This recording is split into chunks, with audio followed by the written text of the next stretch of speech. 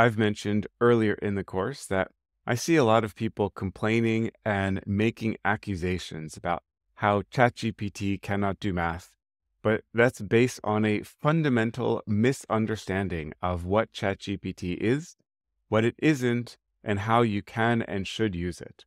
So, I hope to have shown you so far in this course that ChatGPT is incredibly helpful for learning math concepts, but if you think of ChatGPT as just a fancy calculator, then you're going to be disappointed, just like you're going to be disappointed if you expect your microwave to start playing your favorite music, or if you expect your refrigerator to wash your clothes.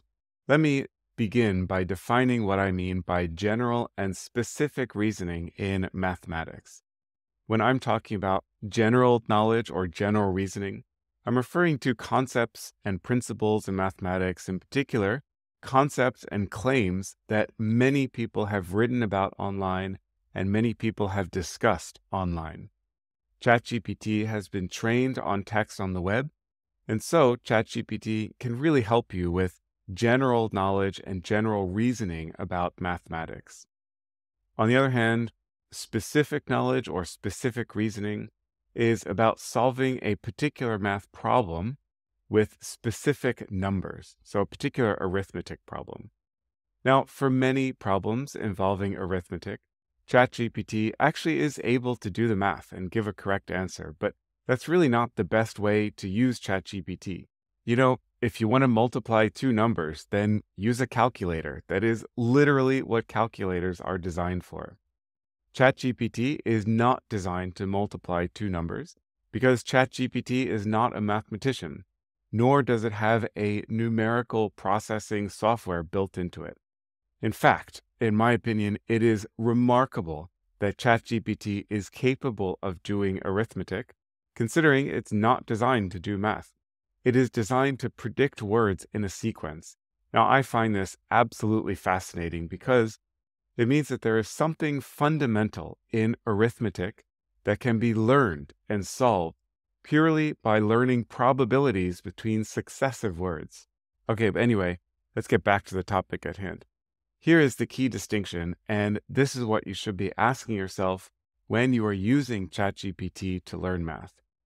Are you asking a question that you could find the answer to yourself if you spent a few hours looking around online?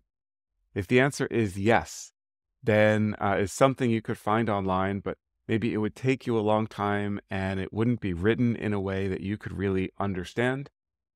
Then you are using ChatGPT in the right way.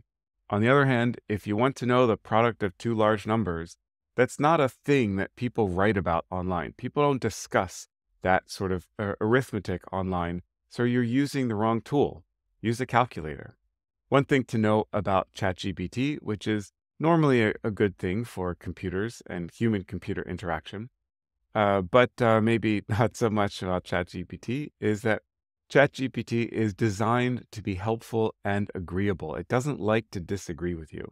So if you make a mistake, it's going to be reluctant to tell you that you're wrong, and instead, ChatGPT will often take the blame itself.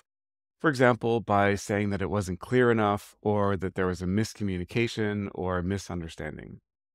So that's just something in general to keep in mind when you're asking ChatGPT to correct errors in your reasoning.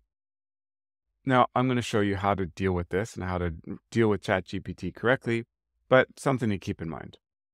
Okay, this last point I've already stressed, but just to reiterate, the correct way to use ChatGPT is to help you understand concepts and principles in math, not to help you solve specific equations. That's what you use a calculator for. Again, for relatively simple calculations involving most arithmetic, you can trust ChatGPT to give you the correct answer. But if you want to use a calculator, use a calculator. Here I have an example to illustrate what I'm referring to. I asked ChatGPT to multiply these two numbers, and ChatGPT gave me back an answer in less than a second, which is actually pretty remarkable because I certainly couldn't do this multiplication in my head. And it would take me longer than it took ChatGPT to give the answer for me to even tell you the correct order of magnitude. So, how many digits should the answer be? So, is this number correct or incorrect?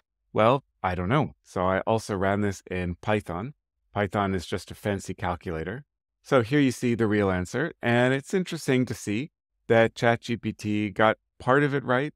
So it got the order of magnitude correct. It got the first few digits correct, but overall the answer is wrong. Now, if you're not familiar with Python, then don't worry about the weird looking formatting stuff. That's just to print out commas. Okay, so this is a specific number with specific or specific problem with specific numbers. And if this is your question, then use a calculator or numerical processing software like Python. Okay, now I have a counter example for you. I asked ChatGPT what the commutative rule means in algebra. ChatGPT gave me back an excellent answer that explains the commutative property in addition and multiplication, and then it even tells us that the commutative property does not hold for subtraction or division. This answer is perfect. It's amazing. It's clearly written. It's easy to understand. If you want to know what the commutative property is and you go to ChatGPT, you can't go wrong here. This is an excellent explanation. And then I asked the same question with exactly the same wording in Python. And the answer is nothing. Python has no concept of what the commutative rule means. Python doesn't even know how to parse the text that I was writing. It gives me an error about an object algebra not being found, but that's just because it was looking for the keyword in. You can see that that's highlighted in a different color.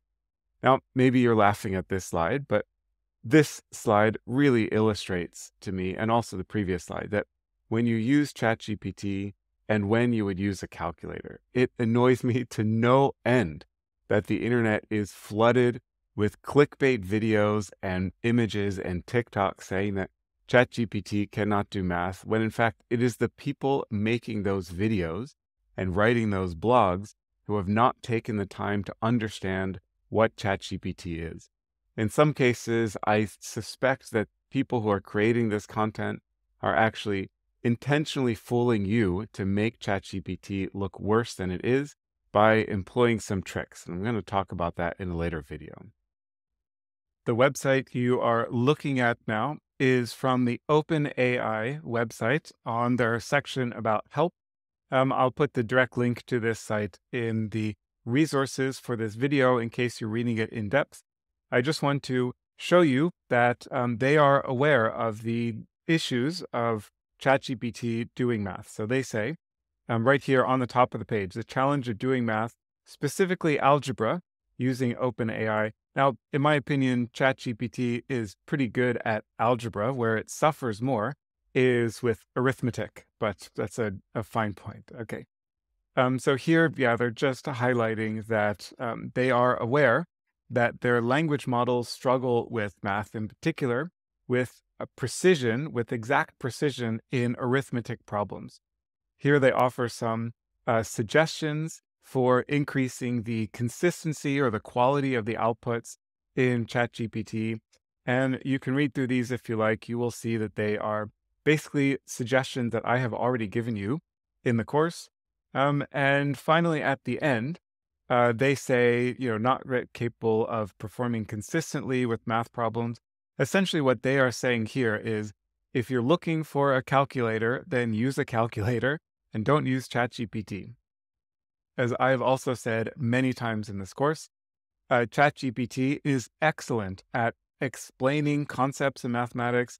It's really good at guiding you through strategies for solving mathematical problems and exercises. But if you want a calculator, use a calculator, not a language model. What is also interesting to me about this website is the fact that they are so openly acknowledging this limitation with ChatGPT.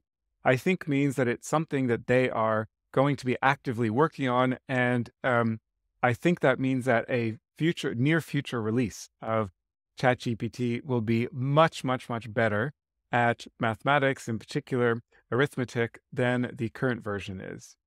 Anyway, I hope you found this video insightful, and the rest of this videos in this section, I'm going to show more examples that can highlight how you can use ChatGPT correctly to identify potential errors in your mathematical reasoning.